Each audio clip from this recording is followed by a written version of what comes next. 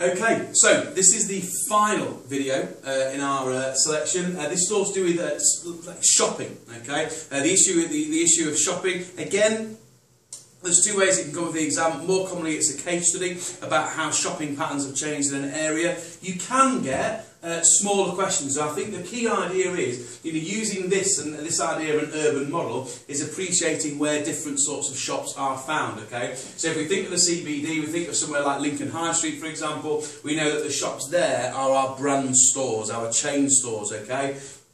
Your Marks and Spencers, your Jack Wills, your River Islands and so on and so forth, they can locate there, as we've said before, because they can afford the high land values that come with locating in the city centre. So shopping in the CBD is very much all about your brand name stores. As you move out to like the inner city, somewhere like Monks Road for example, you start to see sort of corner shops, small scale like general stores, maybe independently owned like newsagents. You can often obviously find takeaways. You may find small independent shops, maybe like a hardware shop or like a second-hand store or something like that. Usually much smaller shops, much smaller units because the land is much cheaper, and they are there mainly for convenience. Okay, there's a historical angle, obviously. You have your rows of terraced housing, and usually at the end of that row of terraced housing there might be a shop of some sort, because that's where people would have previously shopped prior to obviously the growth of supermarkets and so on and so forth. Okay, as we move out to the suburbs,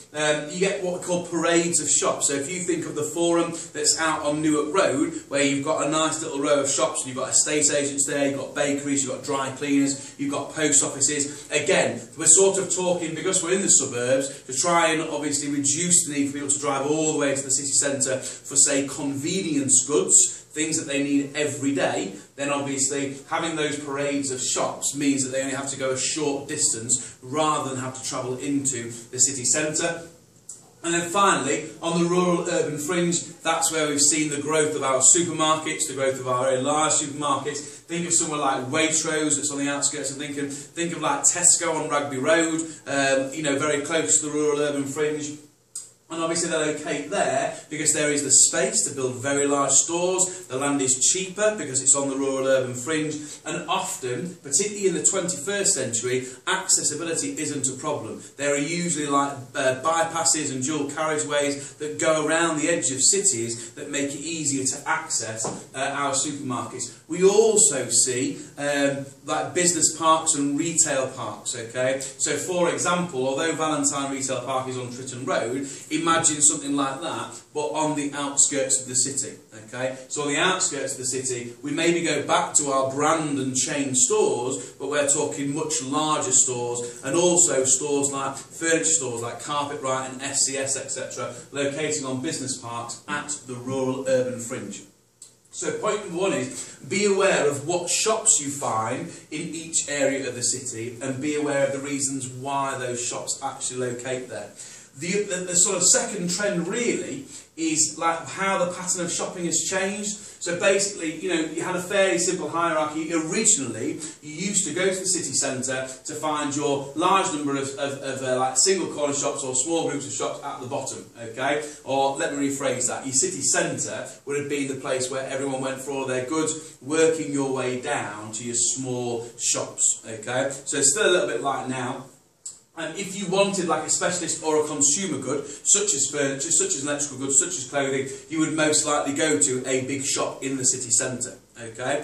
These days, you don't need to do that, because you can shop online, because you can visit those large retail parks on the rural urban fringe. So that's an idea of what has changed. People don't need to travel into the city centre for everything. Okay? And still, our everyday convenience goods such as bread, newspapers, daily groceries were in small shops serving the local community. So those small shops that are in our inner city areas and in our suburbs, yes, they still exist today, but they would have been the place where everybody went to buy all of their convenience stuff. So if you're talking about what's changed, okay, it's really the fact that we have An issue of like things like parking in the city centre mean that less people are likely to travel there all of the time, less frequently. Again, we've got like transport links such as motorways make some places more accessible, so we see a growth of those retail parks on the outskirts of cities. We see like a change in the type of shops and what they sell. So petrol stations that sell food in conjunction with small food stores. So for example,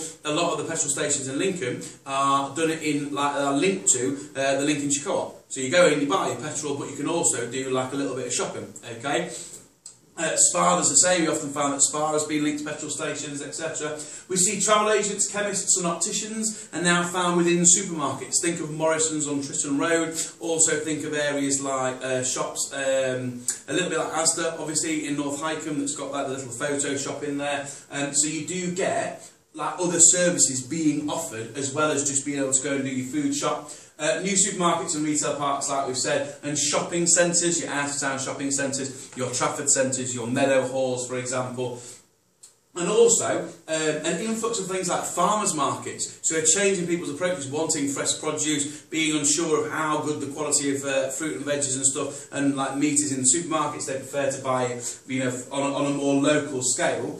And also, an increase in the popularity of car boot sales could be another point that you could bring in. So your key case study then is obviously change in retail provision. Again, we go to the city of Sheffield, and basically our change in retail provision is a move from the city centre to Meadowhall. Okay, that's your key change that's happened. Is more people tend to shop in Meadowhall than going and visiting Sheffield city centre. The reasons.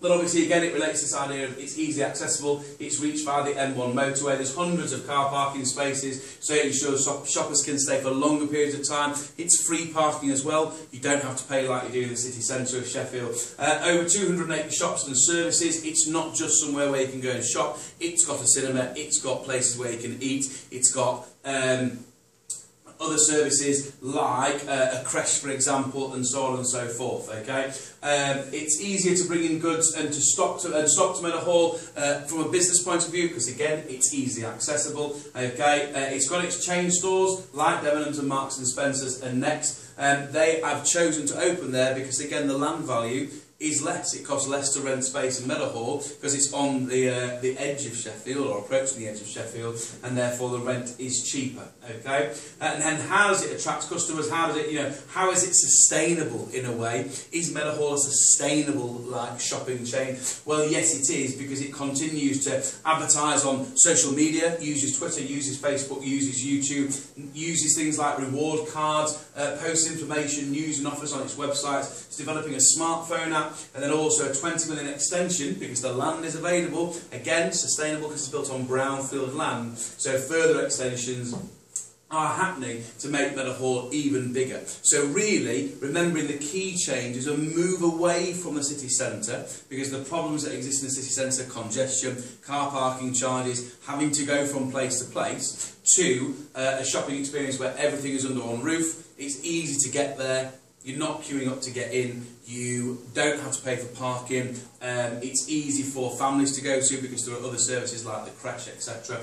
Okay, and therefore making the whole shopping experience easy, but make sure you are aware of how Meadowhall attracts new customers, because those points there are what makes Meadowhall sustainable. Okay, lovely.